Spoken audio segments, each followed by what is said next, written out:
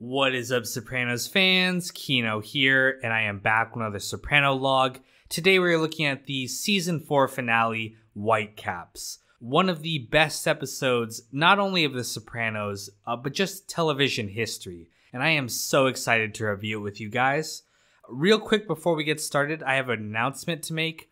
And don't worry, this isn't the usual begging for money that I do at the end of each season. Although if you do want to support the channel, you can go to my Patreon link below. No, I've got good news and bad news.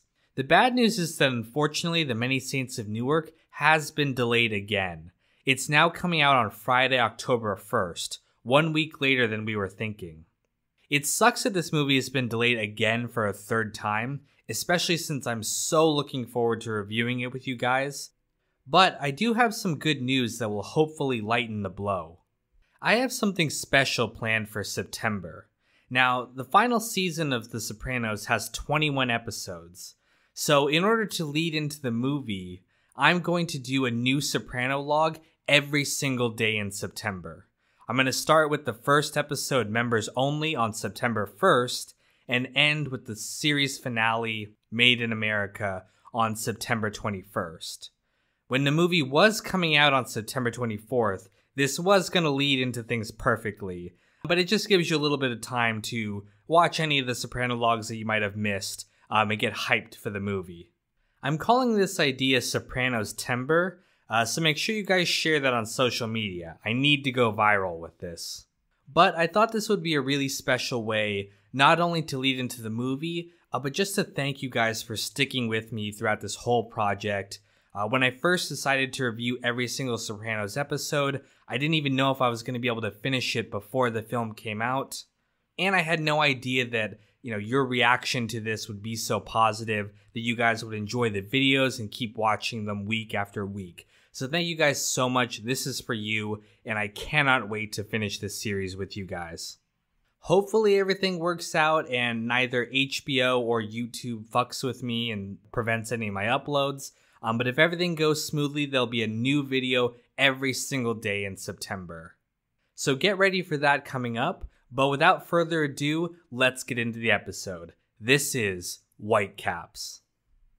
Tony takes Carmela down to the shore to see a house, and he proposes they buy this house, it's called Whitecaps, as a gift for the family. It'll be something that they can go to for family vacations and keep the family close together.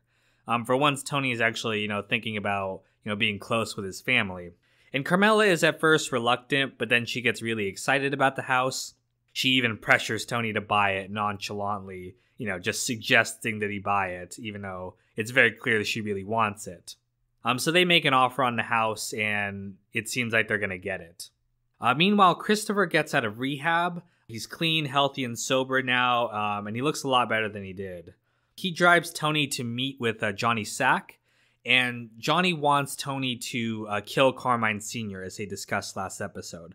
This will allow him to step up as boss, and as boss, he can make it rewarding for Tony. Now, Tony demands, really good deal for this assassination. He wants, no part of his HUD business taken by New York, and then 60-40 split on all their construction projects moving forward. So this is going to net him a lot of money. Johnny Sack agrees because, again, he wants to be boss, and he's tired of taking orders from Carmine Sr. So they agree to do the hit, and Tony has Christopher hire 2 drug dealers that he knows to do the hit so that it doesn't lead back to any of the, mobsters. Things are looking pretty good for a while, but then Irina calls the house, and she talks to Carmela. She tells Carmela that not only was she sleeping with Tony, Tony actually slept with her cousin Svetlana.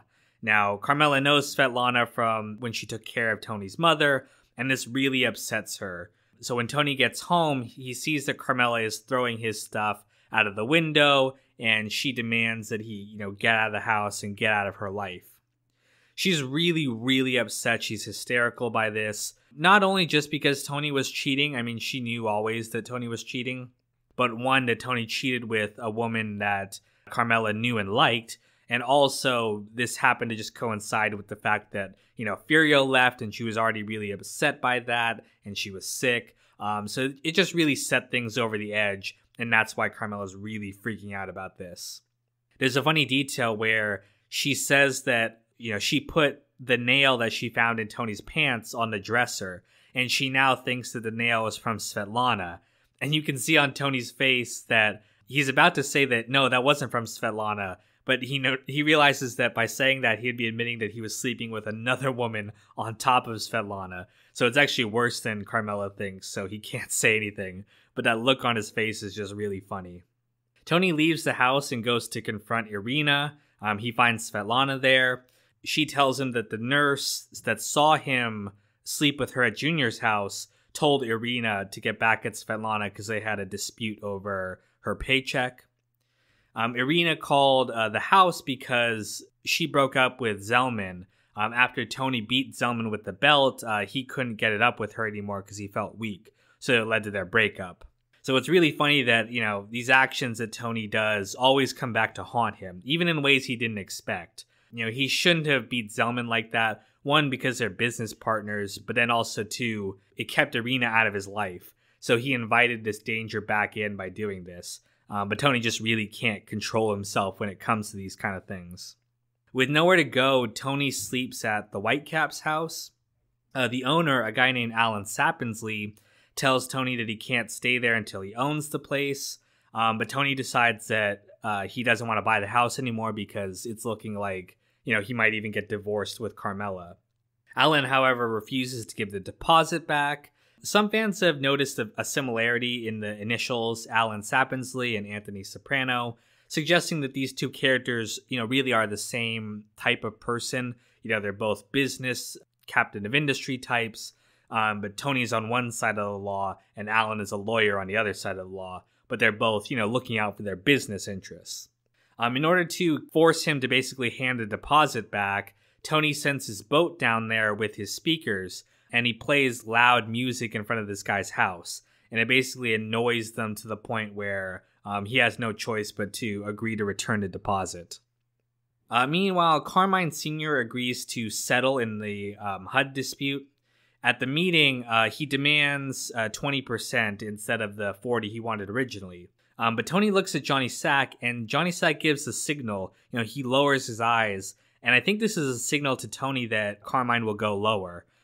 They reach a conclusion though at this negotiation, and the Esplanade project is brought back, so they're gonna start making money again. With no conflict though to motivate him, Tony decides to back out of the agreement with John. Johnny Sack is really pissed off by this because, he doesn't want to take orders from Carmine anymore. He's pissed off at how Carmine treated him over the comments about his wife, Ginny. And he leaves angry. And there's this tension between Tony and John at the end of this episode. Tony later has Christopher kill the two drug dealers that he hired for this job because he never wants this information to get out.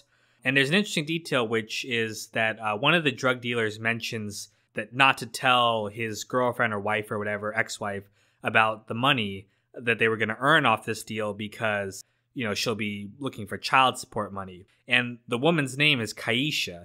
That's later the name of the imaginary black girlfriend that Christopher tells Tony in the episode Kaisha. So funny detail there. Tony moves into the pool house at his house. He can't stay in the main house with Carmela there, so he moves into there. He and Carmela get into this really big argument. It's one of the best scenes in this show, one of the best pieces of acting. James Gandolfini and Edie Falco both won Emmys for this performance. But they both argue about, what led them to this point. Tony says that Carmela knew what kind of man he was when she married him. Carmela finally admits that, she's been in love with Furio this whole time. And when Tony hears this, he almost hits her. He rushes her and he's about to hit her, but instead he puts his fist in the wall. And instead he ends up using his mother's line. He says, "Oh, poor you." So again, he always comes back to that eventually, that we can see the shadow of the mother still hanging over Tony's life like this, making him a miserable person. At Junior's trial, they are unable to reach a verdict because the guys intimidated one of the jurors and he refuses to convict him. Eventually, this ends in a mistrial and Junior is set free. But he's still, broke and powerless, so he's not too happy at the end of the episode. He's just gotten out of one conflict, but he still has a lot more on the horizon. He sees Bobby being romantic with Janice, though. He's like dancing with her. And then he makes up an excuse to get Bobby to, leave Janice right there. Because he's trying to protect Bobby from Janice. He knows what kind of person she is, and he doesn't want him involved with her. He said this before to Bobby, but Bobby has not taken the advice. But he should. At the end of the episode, though, Tony decides to move out from the house. He thinks it's no good, the conflict between the two of them living there.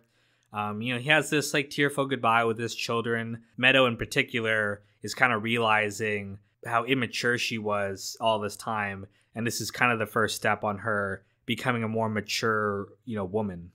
But that is the episode Whitecaps. Really one of the best. But thank you guys so much for watching. It really means so much to me that you guys watch season after season of these Soprano logs. And I'm really excited about these Sopranos Timber coming up. I hope you guys are excited. Make sure to share that info. I want to get a lot of watchers this season. But stay tuned for that coming up soon. Thanks. No joke this time, I seriously just want to thank my patrons for supporting me and helping me to continue to make these videos for you all to enjoy. Hunter, Tommy Smith, Abdallah Alamari, George Jones, Russell, Sean, Graham, Rooftop, Rico Bellick, Heart of Markness, Broccoli, Isaiah, Placenta Juan, Logan, and Clean. Thank you guys so much. You are truly, truly amazing.